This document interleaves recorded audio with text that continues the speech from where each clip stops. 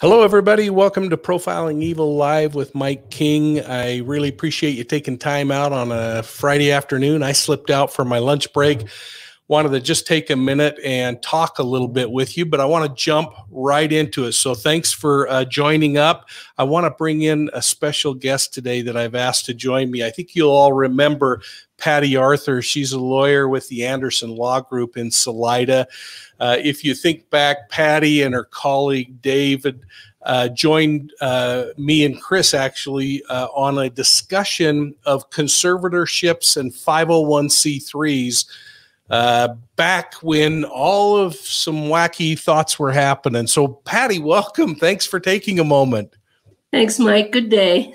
Yeah, it's really great to see you here. And folks are just streaming in. But Patty, I've had something that's been kind of troubling me a little bit. I found some information posted anonymously, but it was found out on the Reddit sub, and it's a private Reddit sub. And it was some information about the Suzanne Morphew Hope Foundation, and also some information that I've been kind of looking at for over a month now in regard to some documents leading up to the Puma Path home sale. And I just didn't want to theorize without having some real backing up behind me. So I thought I might just ask you a couple of legal questions about 501c3s and stuff like that. Okay. So let me pull this up and we'll jump right into it. And you know, I think one thing that is probably worth mentioning is the fact that today is actually Suzanne Morphew's birthday, and I don't know. I think there's going to be a little event in Salida tonight, some releasing of balloons or something like that around 7 p.m. But I don't want to take away from Suzanne's birthday, but I thought this was kind of the perfect timing because we're just now about a week away from the 1-year anniversary of when she disappeared. And something that I have found that was kind of interesting to me had to do with the sale of the Puma Path property. And I wanted to just show you a couple of documents here. So I have to stop that screen and pull up another one here real quickly. And I want to talk through that. So these are some documents I found. It's all public information, but it's documents that I found online regarding the sale of that Puma property. And this really goes back now 2 and 3 years now to when the property was originally purchased. It's a warranty deed, but I was so troubled. I don't know if you've had a chance to look at these documents, but this was a well permit for the property. And I'm wondering how it ever made it through and got a document stamp and a notary stamp, and it's missing signatures. This is absolutely amazing to me because not only did the buyer miss it, the seller missed it, the buyer's real estate agent missed it, the seller's real estate agent missed it, the title company missed it. The person who notarized the document notarized a blank signature line. And in Colorado, when you notarize a document, you have to get your little book out and get the person's driver's license and compare the signatures and write a few things in their little notary booklet. And then not only that, the clerk and recorder of deeds office failed to notice it. I'd like to say pre-COVID, maybe there were some infections going on, but this is pretty wacky. I mean, how many people is that I listed? 5, 7? Missed all that? I mean, there was no stopgap for any of those. The real estate agents, the buyers, the sellers. But the one that is amazing to me is how do you notarize a blank line when you have to collect that information and put it in your little notary booklet? You have to get their driver's license. That was troubling to me. Now, I don't know that it is the end of the world, but it's not the end of the world. wonder how it happens. Yeah, that was kind of later corrected. I want to kind of fast forward to February of this year, because then all of a sudden we saw some property starting to move. And this was when everyone was kind of online a little bit concerned about the fact that the Puma property was up for sale. There were concerns because, and again, folks, I hope you'll go back and watch the video. I'm talking with Patty Arthur, a lawyer with the Anderson Law Group in Salida, about some of the kind of twists and turns that seemed a little interesting to me. But originally we did a video with them a few months ago in where we talked about conservatorships and 501c3s. And David actually talked about some of the challenges of them trying to get a conservatorship in Colorado versus Indiana. But now all of a sudden we see some things start happening, property being sold. We're getting the word that the Puma property was sold, and also that a piece of property that I remember being searched when Andy had his army of searchers out there was also sold, the Longhorn Ranch property. And I wondered what your thoughts were on that and kind of how things are moving back and forth. I don't have any thoughts one way or the other on that. I mean, sales happen.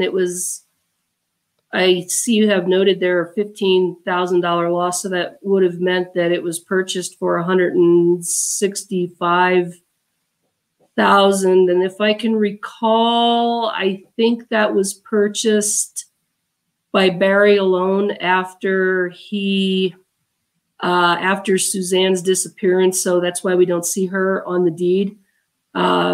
So Kent Townsend is one of the developers of this property. So it was sold back to Kent as vacant land for what you noted. If it was $165,000 originally purchased for, $15,000 loss. So, but you know, it happens. Well, yeah. And I mean, there's nothing with the landowner buying back that property. It's a great business move. The thing that was interesting to me is kind of this liquidation that's starting to happen. And again, I don't know, there may be 1,000 reasons for that. But then I went on, Patty, and I found another document that was kind of troubling from March 3rd of this year. And this thing is a warranty deed correcting that original document that we were talking about where there was no signature. I don't know. Is there even anything to discuss about that? Well, this type of deed, what they did was they just made a straight up warranty deed for a $10 consideration. You can see it's a few lines underneath your top red line. It's not the way I would do it. I would do a correction deed and not do it this way, because essentially this just makes another sale for $10 like the original sale never happened. It's not the way I would do it. I would put into a correction deed some explanatory material, but just because it's not the way I would do it does not mean this is not correct if a title company buys off on it. If your title insurance company buys off on it, then this is just, you know, that ship's already sailed. It's not a big deal. That's what it comes down to. Just because it's not the way I would do it doesn't mean it's incorrect. Yeah. So I mean, that's a really good point. Is nothing illegal here. I mean, it's just so odd what's happening. Well, here's where I thought things kind of got interesting is then all of a sudden on that same day at 2:08 p.m., just a few minutes later, there is a guardianship document that's created. Mm-hmm. Can you kind of talk me through this? Yeah, this is the exact same situation that David had discussed. When you have a guardianship or a conservatorship from another state, in Colorado, they've made it very easy to recognize that. You don't have to go through the whole rigmarole with the courts a second time. All you do is present the original award of guardianship or conservatorship from the original state, along with this form. Now, if you scroll down, you can see in the lower left-hand corner, there's a little number there that says JDF 892SC. So this is something that happens on a frequent basis because it has its own JDF form. It's a judicial form approved by the courts. So all you do is take the original guardianship that was awarded in the other state, complete this form, and file it with the courts. You don't have to go in front of a judge. You don't have to do anything. I'm not even sure there's a filing fee. So the courts accept it. They put a stamp in the upper right-hand corner of it, and you can see the stamp up there. And the other thing that is unique about Colorado is one of those states where automatically all guardianships and conservatorships do not appear on the ICCES system. They're not suppressed. If it's suppressed, you would see a pink line across it on the ICCES system. We call it ICES. It's the Colorado court filing system that attorneys and judges have access to. And if it was suppressed, there would be a pink line across it that says suppressed. These are actually sealed. So the only way you have this document is because of your upper circle up there. It's a recorded document. Lori Mitchell is our clerk and recorder of deeds. And so this is a document that must be recorded with the clerk and recorder of deeds office, and then it appears in the chain of title, which people can have access to. It's public information. So you have to belong to a subscription service for it. Attorneys generally have that as a matter of course, especially if you do real estate work or probate work. So that's why this sealed document, and it doesn't even have the right, if you look, it's just a hand stamp up there. It's not even an electronic stamp that we would have in the ICCES system. So yeah, that's right over there. There you go. So the only reason we can see this as a public document is because it was recorded in the chain of title for the sale of the Puma Path house. Does that make sense? Yeah, that does. Any questions on that? No. Did I go too fast? That was interesting to me. Of course, then there are some follow-up documents also that just go on to. That's the original. That's the original guardianship document. Yeah. That's the second page. It's page 2 of 2 that was recorded. Now, in the court system, that's sealed, but in the clerk and recorder of deeds, it's not sealed because that is public information. And that's why it ended up then floating around out there, is because it was recorded publicly. Correct. Yep. Okay. So then I just found this kind of interesting. This was almost with 6 minutes later, I've indicated here, 6 minutes after all that happened, then all of a sudden the sale for the Puma property goes through. Again, nothing illegal, but interesting how it just kind of stacked up and happened. Yeah, what happens there is somebody takes a stack of documents down to the clerk and recorder of deeds office, and they just go through and file them. They have several transactions they do at once. So that's what that's all about. What was the sale price on? And then I think just to kind of wrap up then finally we see now with conservatorship, then we have the legal authority to sign for Suzanne. So. Okay. What was the sale price on that? Just out of curiosity.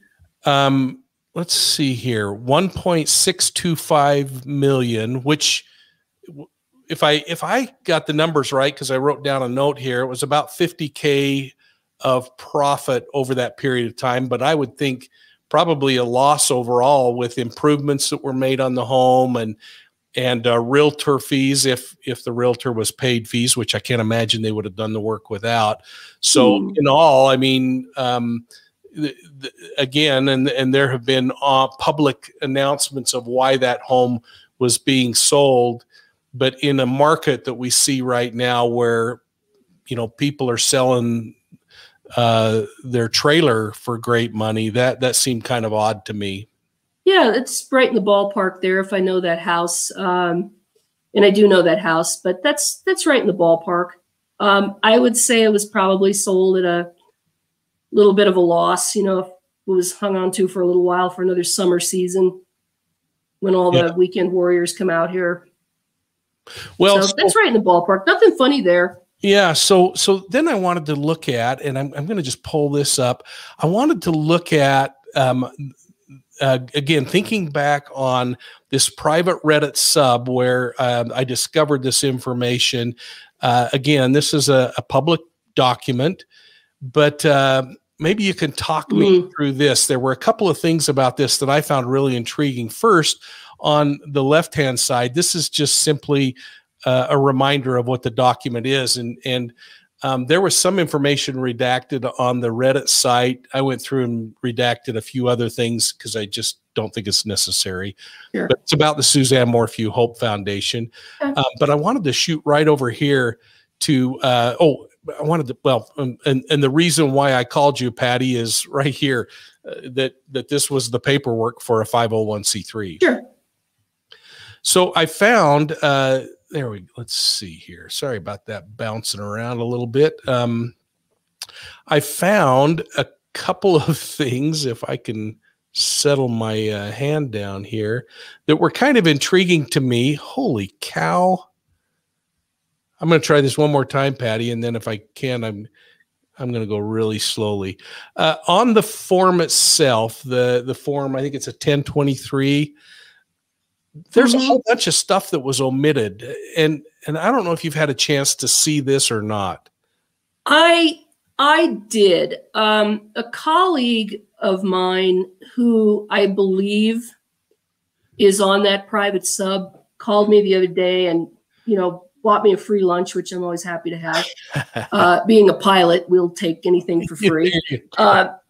So he and I went over this, and he had some questions about it because he does mostly real estate and doesn't delve into the matters. But if you want to go to the left, I want to bring up a couple of things there on page 1. Circled in red, you have the, up at the upper left-hand corner, circled in red, you have a IRS date stamp. That's August 1st, 2014. If you look to the next column down, you'll see that the effective date of exemption is August 15th, 2012, which is 2 years earlier. The reason for that is the date the organization was originally incorporated in Indiana, I believe. And so what IRS does is it may take them a long time to get something approved, and I'll explain that in a minute. But what they do when they award public charity status under IRC section 501c3, they award it retroactive to the date the organization was originally incorporated, not the date that they actually stamped it. Because and this is really technical, a number of years ago, something called the advanced ruling process was eliminated. And so if you can prove to IRS that you are going to be awarded status as a public charity and not a private foundation, then they will award you status as of the date of the filing of the application. They've even gone one step further than that. They've gotten better at it. They're awarding it all the way back. They're trusting you that your activities are great all the way back to the date you first incorporated. So that's why there's a discrepancy there of 2 years. If you take a look further into the documents, there's a postmark stamp. IRS received the application April of 2013, and it took them until August of 2014 to go ahead and get that approved. Now, back during that time period, they were swamped as they are now. So that is not in. That's a little bit longer of a time period that I would expect, but it's within the 6-month range, give or take a couple of months either side of that. So August to April for a long form 1023 is about right. But again, they award the status all the way back to 2012, assuming that all your activities from the date you were born, in other words, your corporation was born and incorporated in 2012, are public charity activities. So that explains that discrepancy there.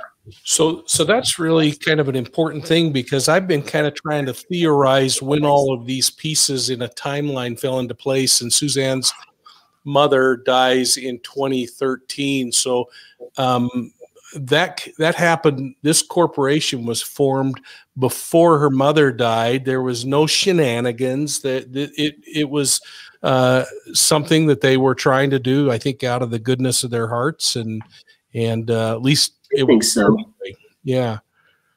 So as we go over here again, this was kind of troubling to me. Is this a big deal that there are so many things missing? I mean, we just saw that in.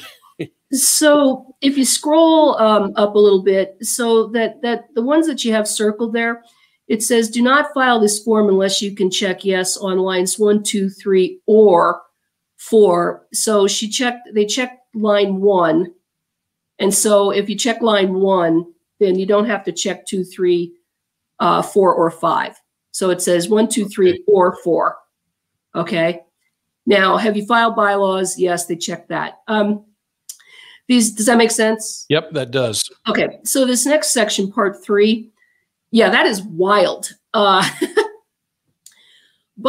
this should have been filled in. But back in 2013, 2014, IRS was basically rubber stamping a lot of these 1023 forms. So if the basic entire package of the application met all their requirements, regulatory requirements, if there were a handful of boxes missing, they pushed it through as long as the whole application in chief met the regulatory requirements. And I did look through these documents when I was visiting with my colleague, and the whole application package in chief did meet the regulatory requirements. So while somebody who was very, very familiar with these forms and did a lot of them would absolutely blanch at the idea that these boxes were left unchecked, IRS sees it. You know, they see it, and there's a couple other boxes throughout the application that were not filled in correctly. And so all that says to me is that the individual who completed and filed this form is not someone who files these on a regular basis. You know, maybe they've done a handful of them in their career. In my office, I'm kind of nitpicky about things. And if a paralegal or one of my subordinate attorneys that I supervise let something like this go and filed it, I would not be very happy with them. And it would become a teachable moment. But again, you know, there's nothing illegal, immoral, or unethical about leaving a few boxes unchecked. People do it on their own tax returns, and then they get skate right through too. Yeah, I'd hate to have every document I've ever created scrutinized. Now, I found it interesting because here we see a title of director, but I found it interesting as this document goes on that it changes to CEO and president and other kinds of things. Is that normal? No. But I think what happened there was Mr. Barry wasn't really kind of aware of what his maybe official title was. And being a person who I understand is in the business world, he just may have used these titles. And again, nothing illegal, unethical, or immoral about it. It's just the way he entitled himself. I mean, technically, you would have to have a meeting of the directors and have minutes of an organization, and then you would approve these titles and all that. And maybe they did that. That information is not publicly available. Yeah. So again, nothing odd there. It's not normal in my world, but I could see it happening. Yeah, I actually tried to find the corporation minutes, but learned that you don't have an obligation to file that. No, they're not publicly available. Other kinds of things. Well, I found this interesting, and that was just what the foundation was set up to do, which I think were just fantastic, laudable things. First is I found it kind of interesting where these things were happening. First in Kitwe, Zambia, and or Zambia, I don't know, but anyway, to go toward a village missions orphanage and also toward Central Africa Baptist College. But the thing I found with all of these laudable goals, what the foundation was going to do is just bring clothing and hygiene kits, which I don't quite understand the need to create a foundation to do that. Now, the second location was in Hermosillo, Mexico, and there they were going to do kind of the same thing, clothing and hygiene kits. And you know, there's really not a lot of need to pick through this one by one, other than I wanted kind of your thoughts on that, because all of the goals listed here are really laudable goals, but then maybe we can focus on this question here in a minute when you get a minute to respond to that. So I go to a evangelical Christian church, and they have missions in other countries, and a lot of people donate great amounts of funds to these missions. The folks come from the other countries and they talk, and we have programs, and it's really a wonderful thing that they've done over the years. It seems not, I wouldn't even go so far as to call it odd that they wouldn't just donate money to, I'm assuming, the existing missions in their Baptist church, I think that they had in Indiana, and why they would go forward and set up a brand new public charity to do this. But then again, Mike, maybe they just wanted to do something nice. You know, Suzanne had suffered from some health issues, and you know, her mother was going to die a year later, and people's emotions during these these kinds of times, they want to set something up on their own. They want to run their own sort of nonprofit, and it gives it gives memory to their relatives and things like that. And so while the efficient thing to do would be to go ahead and just give a big donation in somebody's name to the Central African Baptist Church, there's no crime in somebody wanting to set up their own foundation and going out there and doing things. I mean, I see it all the time. So Pretty I don't really reality, isn't it? Yeah. Yeah. Now, is there anything weird about just, it looks like just normal language to me, but corporation doesn't anticipate paying compensation, but it leaves the door open that we can. I do that all the time. Okay. That's the standard language I use, unless I have a charity that comes in and they want to immediately start paying a compensation package to an executive director or board members. It's unusual for board members, but that's standard language that I use all the time. I just leave the door open. So, you know, the cop in me can never not dig into things. So the next thing I want to do is I wanted to reach out and learn a little bit more. So not only was I looking up these documents, and again, everything I've done, folks, is public record, but I reached out to contacts that I have in the Zambia police through the International Chiefs of Police Association. I reached out to Central Africa Baptist University. I reached out to VOH Africa, which is, again, volunteer groups there. The Mission of Love Community College, Global Outreach, and I asked them all, do you know this foundation? Do you know the people? And my responses back, 2 responded. No, they did not, and did not receive any from any others. Again, does it mean anything? Doesn't mean a thing.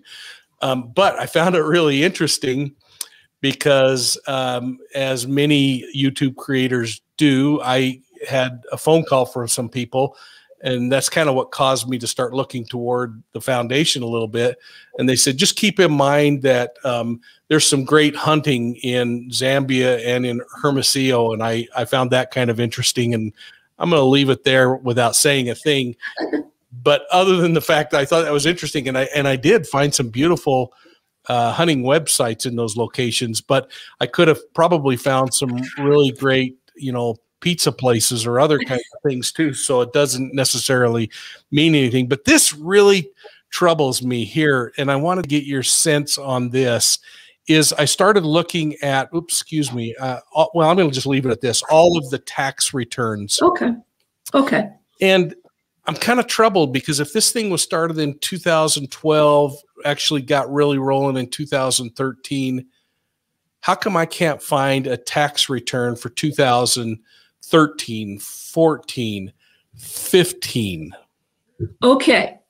So the answer to that is because the public charity status was awarded retroactive to the date of the incorporation, which was 2012, a 2012 tax return would have been required.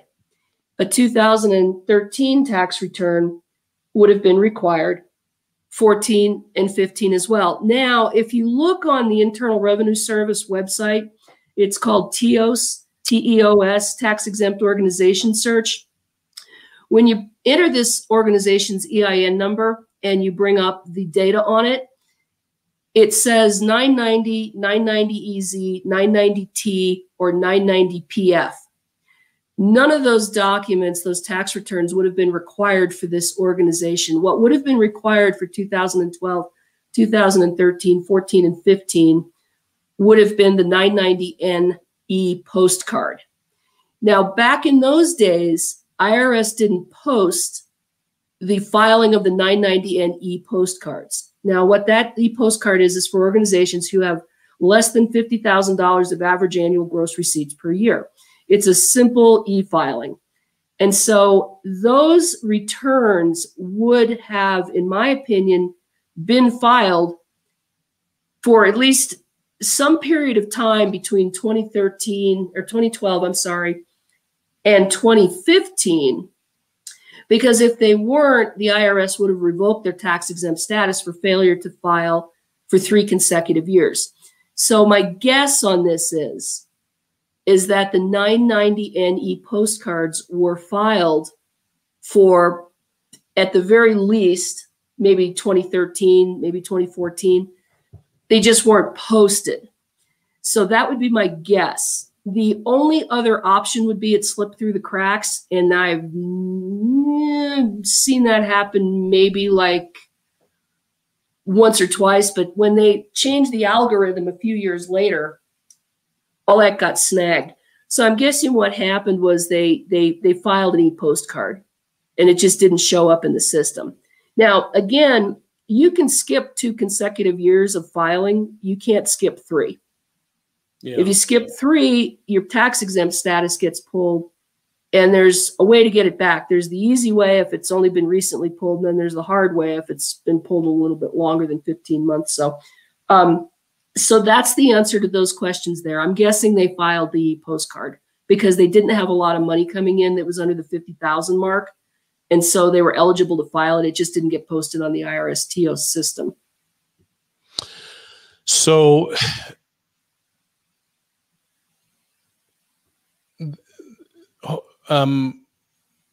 is there a loophole there? I mean, could you know what? We're going to leave it at that.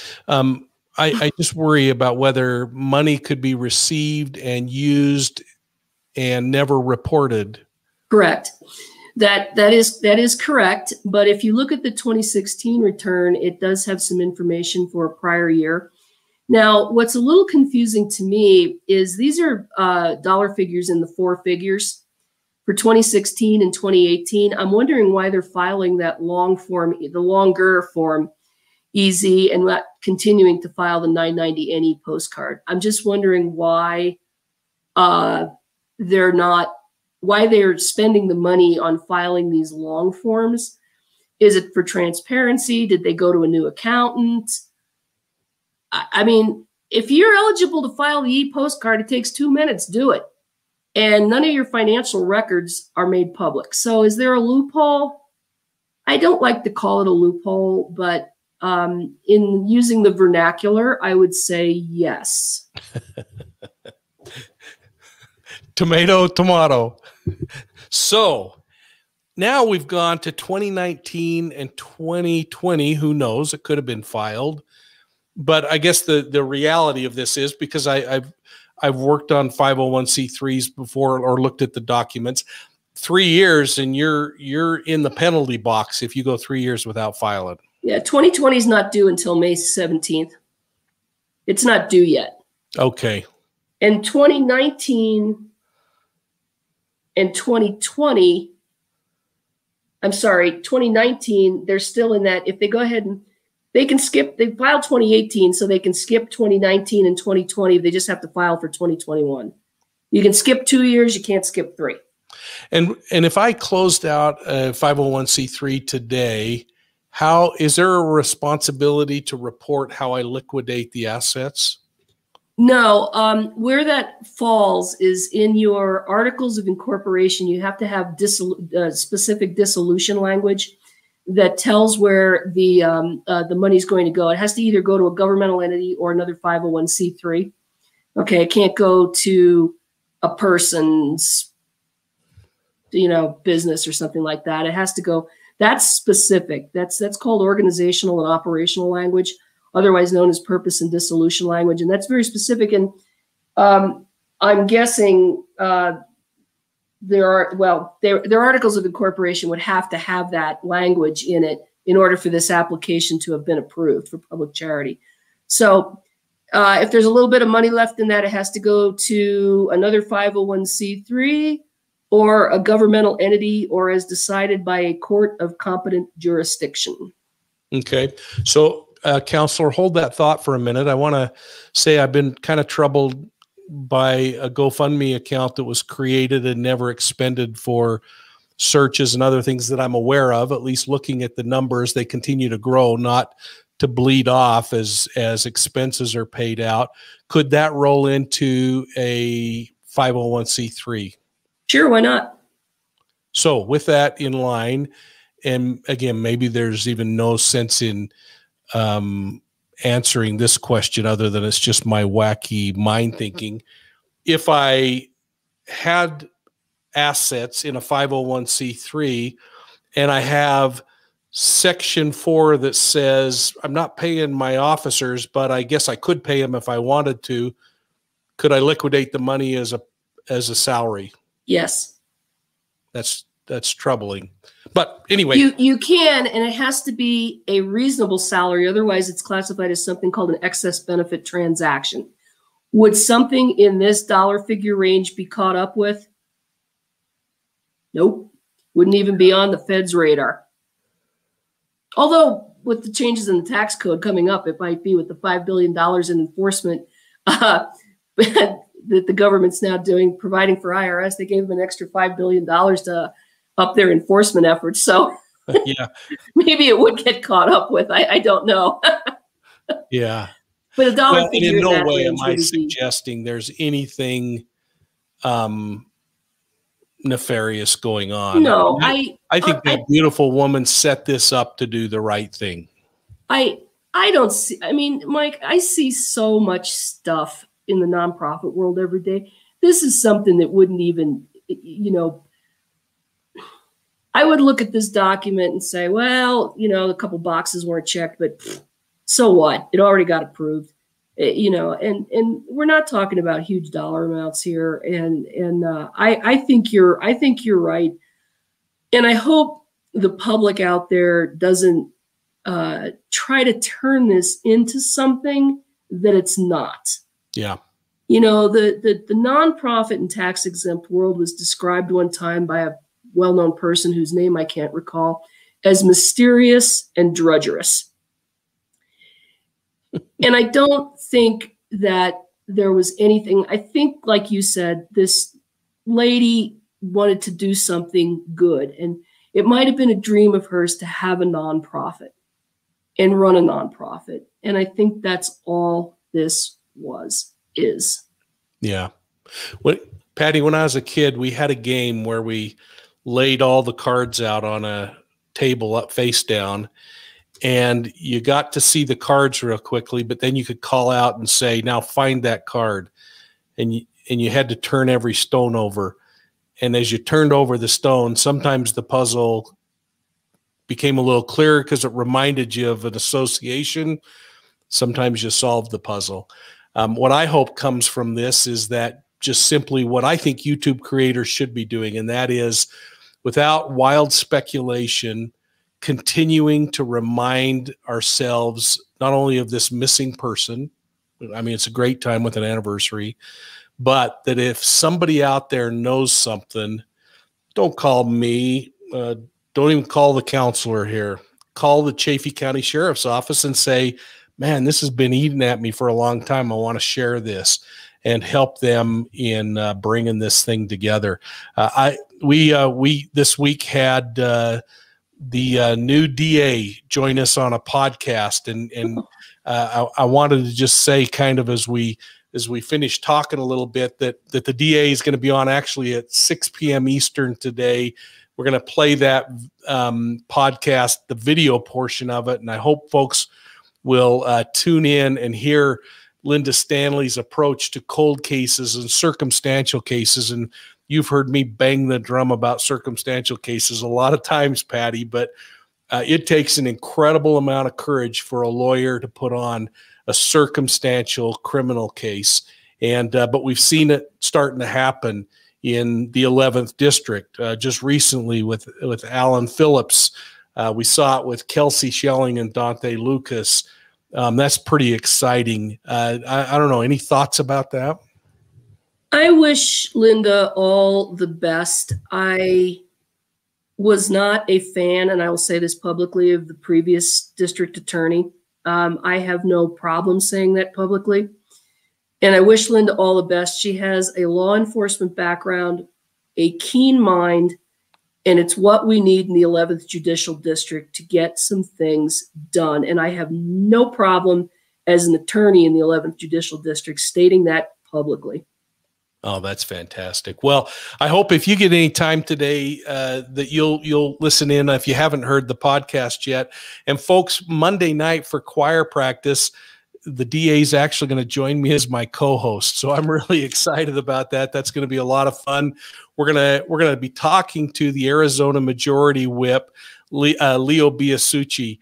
And I'll just give you a tip on this. Patty, really cool thing happened down there. Leo put forward a bill that was signed by the governor about 3 weeks ago now. The bill puts a mandatory life sentence on child trafficking cases and child sexual abuse cases that reach a certain criteria. Really powerful legislation that's going to help a lot. But anyway, I just am so thrilled that you would take time today to jump on and chat. I'm going to give you just kind of the final word. Anything you'd like to add about this whole discussion we've been having today? I think the thing that's most important to me is that and I'm not on social media, I'm not on Facebook or any of that other stuff, but I do watch YouTube. But that's most important to me is that the facts get out, not speculation. There's so much speculation that I have seen in this Ms. Morphew case that it boggles the mind. And I mean, I live here. And the things that people put out there on YouTube channels and other sorts of things are not factual. I just want the facts to be out there. That's all. Well, I really appreciate that. And I appreciate your trust in what we're trying to do on this channel.